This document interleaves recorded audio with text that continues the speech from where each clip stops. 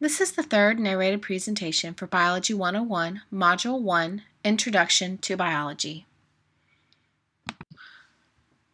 During this presentation, a discussion of important terms and topics, such as hypothesis, theory, the scientific method, and types of variables in scientific experiments, will be discussed.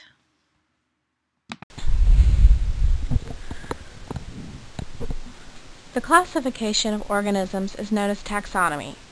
Organisms are classified based on the similarities they share. For example, any organism in the group Mammalia share the characteristics of body hair and producing milk.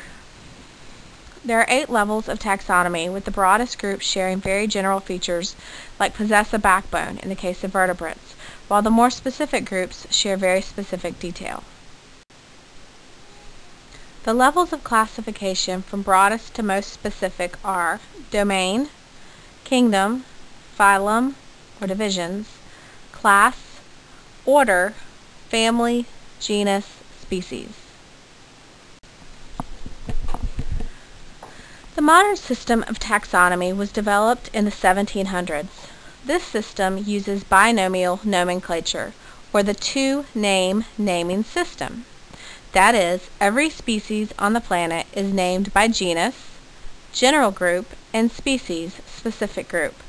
There are several rules to consider with binomial nomenclature. The name of the genus is always capitalized, and the name of the species is always lowercase. Both the genus and species names are italicized or underlined, but never both italicized and underlined. One example of binomial nomenclature name is the one you see here in the presentation for humans, Homo sapiens. Notice that the Homo, genus, is capitalized, and sapiens, the species, is lowercase. Also notice they are both italicized.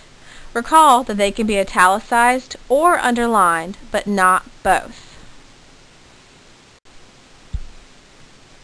To review the first part of this presentation, a taxonomy is the classification of organisms. All organisms are classified by 8 different levels of organization, from broadest to most specific: domain, kingdom, phylum or division, class, order, family, genus, and species. The modern taxonomic system uses the rules of binomial nomenclature, where the genus is capitalized and the species is lowercase, and both are underlined or italicized, but never both. When a scientist makes an observation, that observation must be tested for accuracy using a procedure known as the scientific method. Scientists develop and test predictions they make based on their prior knowledge. These predictions are known as hypotheses. For example, everyone at some point in their life has made the observation that plants require water, and that observation could be tested using the scientific method. In this case, 2 plants of the same species may be kept in an identical environment, but only one of them is watered.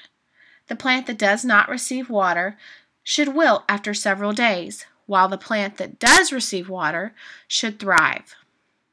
This scientific experiment supports the hypothesis that plants require water. Importantly, the opposite was proved wrong. That is, the experiment proved that plants that do not receive water will not be healthy.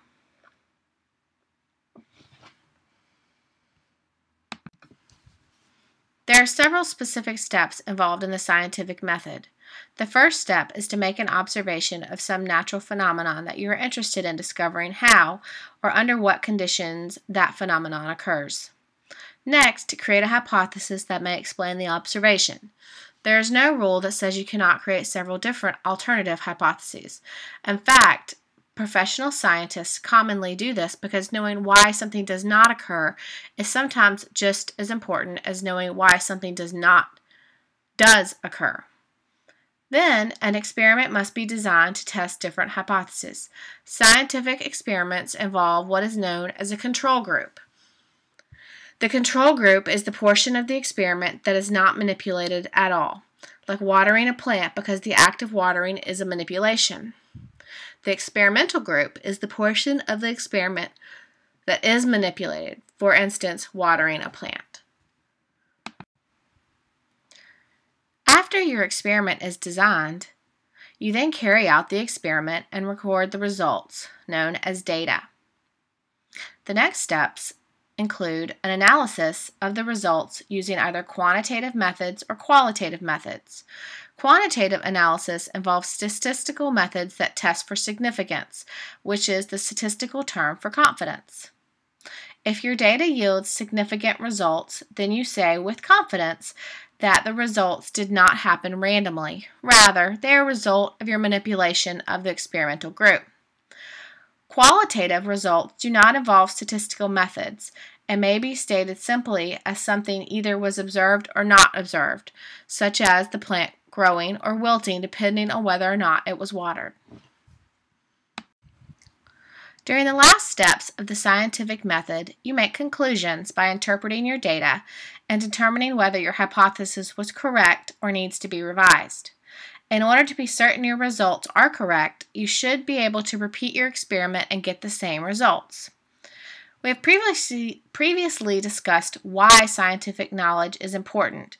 Therefore, it is important to share your data with others so they may benefit from your knowledge.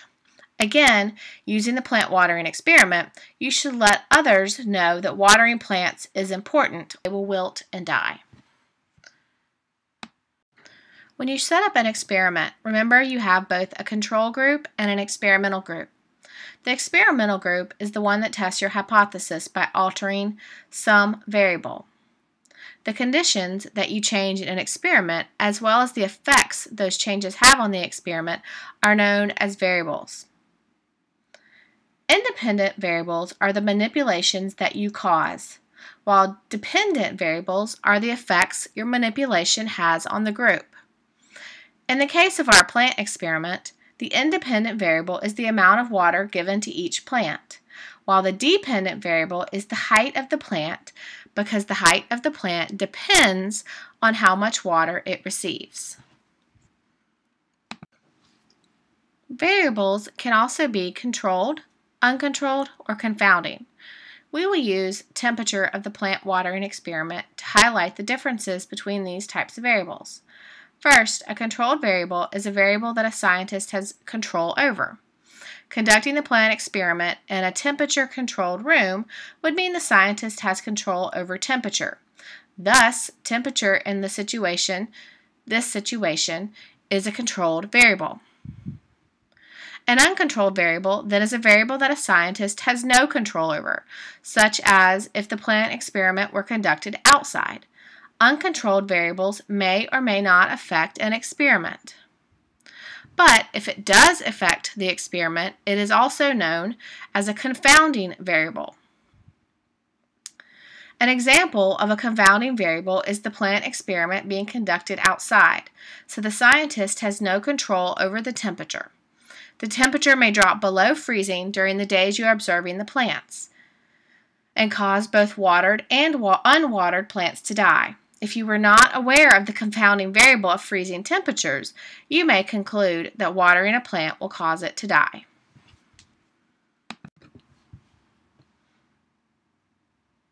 In this module, we also discussed the scientific method, experiments, and variables. Scientific experiments are used to test observations of the natural world.